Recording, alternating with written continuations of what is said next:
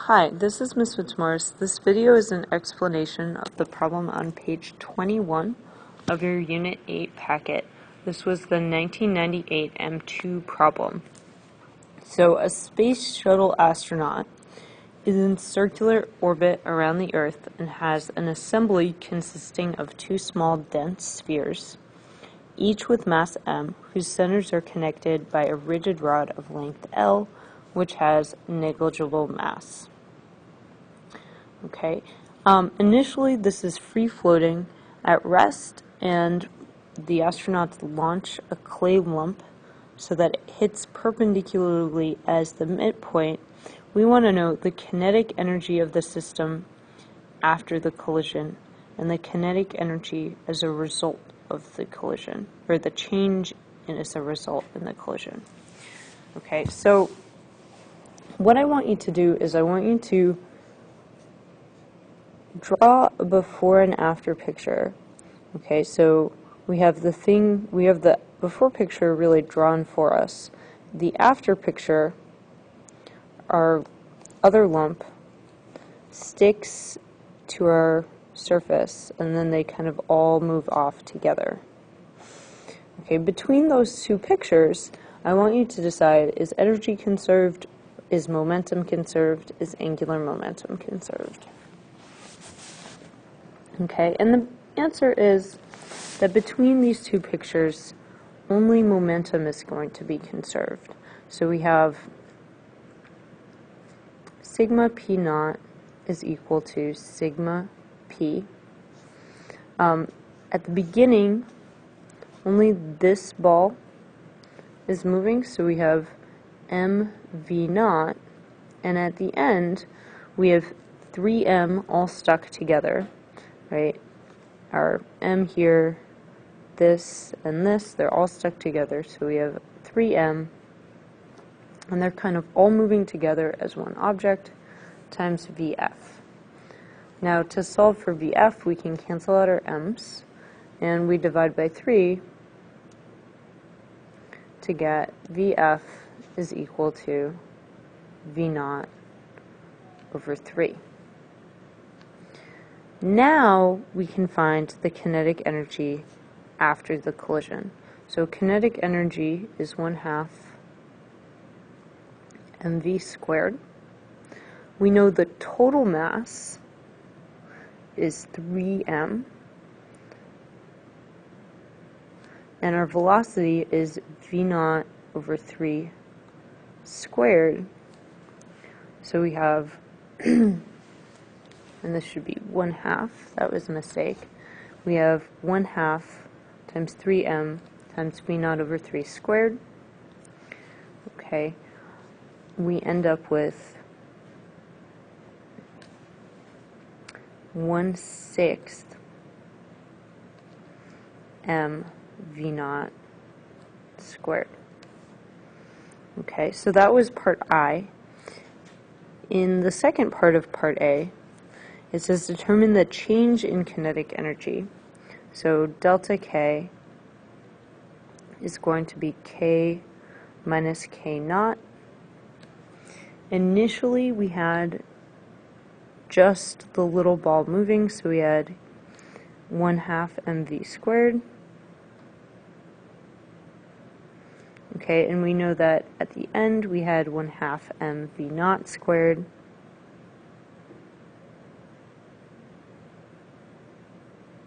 Or sorry, 1/6 mv naught squared. So 1/6 minus 1/2 is negative 1/3. So our change in kinetic energy is negative 1/3 mv naught squared. Alright, in part B it says the assembly is brought to rest. The clay lump is removed and the experiment is repeated as shown above. So first we want to determine the distance from the left end of the rod to the center of mass immediately after the collision. So I'm going to draw that picture. Okay, I have mass m and a distance L away these two things stuck together, and so we have 2m, and we have L, and we have M. Okay, and it says from the left rod, so we're setting that place as our distance equals 0 or x equals 0. So we're going to use our center of mass equation, and we know that xcm is equal to all of the masses times their positions divided by all of the masses. Okay, so we know, of course, our total mass, sigma m, is 3m. And so we have xcm is equal to, and I'm going to name my masses, A, B, and C, MA, XA, plus MB, XB, plus MC, XC, all over 3M. Of course, XA is 0, so MAXA goes away. And we have XCM is equal to M times L plus M times L, because those are the positions XC and XB. They're a distance L away from our x equals 0 mark, divided by 3m. Now every single term has an m, so our m's will cancel out, and we have the center of mass is equal to 2L over 3. Okay, in the second part, we want to know the direction of motion of the center of mass directly. So, because momentum is conserved, there's no outside force, the center of mass, which is going to be about here, has to be moving in the same initial direction as our original mass. Okay, we know that initially Vx was 0, or Px was equal to 0. There was no x momentum, and so at the end, for our center of mass, Px still has to be 0. In part 3, they want us to find the speed of the center of mass immediately after the collision. And so to do that, we're going to use conservation of momentum. So we're using sigma p naught equals sigma p. And we know that at the beginning, we just have m v naught from the one object that's moving. At the end, now the mass is 3m, and we have v funnel. So v funnel, or the velocity of the center of mass, will actually be what we solved for in part A. It will be v naught over 3. Okay, so that was part 3. In part 4, we want to find the angular speed of the system immediately after the collision. And so, since there's no net outside torque, we can say that angular momentum is conserved. Sigma L naught is equal to sigma L. And so we need to be able to find the angular momentum before and after the collision. And of course, when we're dealing with angular momentum, we need to specify about what point.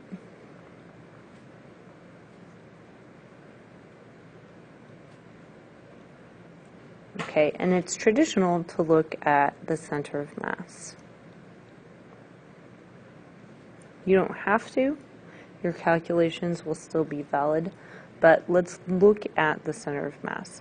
So, taking the idea that we're using sigma L naught equals sigma L, let's look back at the picture.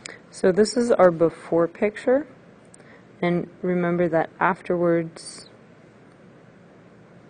we have these three things stuck together. And initially, only this guy has any angular momentum. And because angular momentum is conserved through this whole process, instead of thinking about its angular momentum somewhere out here, let's think about it when it's right at the other mass. Okay, so by the time it gets right there, and we're comparing it to the center of mass. Okay, so the distance between it and the center of mass is L over 3. And I'm having trouble, L over 3. Okay, so when our object is right here at the beginning, the angular momentum, or sigma L naught, is going to be I of this ball times omega. Now we know that in general V equals omega R, so R omega equals V over R, and we have a point mass, so I is mr squared. So we have sigma L naught is equal to our R is L over 3, because that's the distance between our object and the center of mass. So we have m L over 3 squared times V over, and our R is L over 3. And so we have initially m, one of our L's will cancel. We bring this 3 up to the top, and so we have, again, one of our 3's will cancel, and we have m times 3, m over 3 V L. Okay, so that's L naught.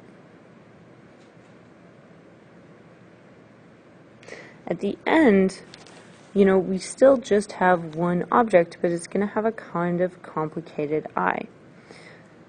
Okay, and we want to know I with respect to the center of mass. Okay, so the radius for the left blob is 2L over 3. And for the two right blobs, the radius is just L over 3. And so at the end, if we're calculating sigma I, or sigma L, we have, again, I and the final omega, and this is all initial. So our final omega and our final I will account for all 3 objects moving together. And so our I will be m L over 3 squared. Okay, for each ball on the right hand side, but there's 2 of them, so I'm going to put a 2m in front of that, plus m, and this is for the the left hand ball, times 2L over 3 squared times omega, and that's what we want to solve for. So first I'm going to say I know that my final momentum is equal to my initials, so I'm going to say m v naught L over 3 is equal to everything on the right hand side. Okay, and I notice every term has an m, so I'm going to get rid of my m's, and every term has at least one L, so I'm going to get rid of one of my L's. Okay, so this L squared, the squared will still apply to the 3's on the bottom, but not to the L. Okay, so I have V naught over 3 is equal to 2L over 3 plus 4L, because the 4 was squared, over 9, and this should also be over 9, omega. Okay, 2 plus 4 is 6, so I have V naught over 3 equals 6/9 L omega. Of course, this fraction reduces to 2/3. Then my 3's will cancel out. And so I solve for omega, and I end up with omega is equal to V naught over 2L. Alright, finally in part 5 they want the change in kinetic energy as a result of the collision. Okay, so we're doing change in kinetic energy is final minus initial. Okay, we know initial is 1/2 m v naught squared, and the final will be 1/2 I omega squared. Okay, we know from part 4 that omega is V naught over 2L, so we're going to put that in for omega, V naught over 2L squared. And we also know that I will be all of this, so it's 2mL squared over 3 plus m times 2L over 3 squared, which really reduces to be 2/3 mL squared. So if you don't believe me, check the algebra, but this I ends up being 2/3 mL squared. Alright, and now all we have to do is calculate, cancel out as many L's as we possibly can. So these 2's will cancel out. Okay, one of our L's will cancel, or actually both of our L's will cancel if we remember that the squared applies both to the 2 and the L and the V naught. So then both of our L's cancel out, and we're left with V naught squared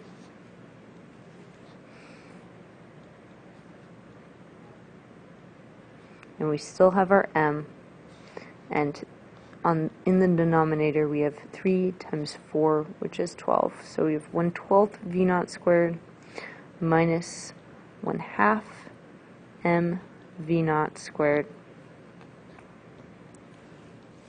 which is negative 5/12 m V naught squared.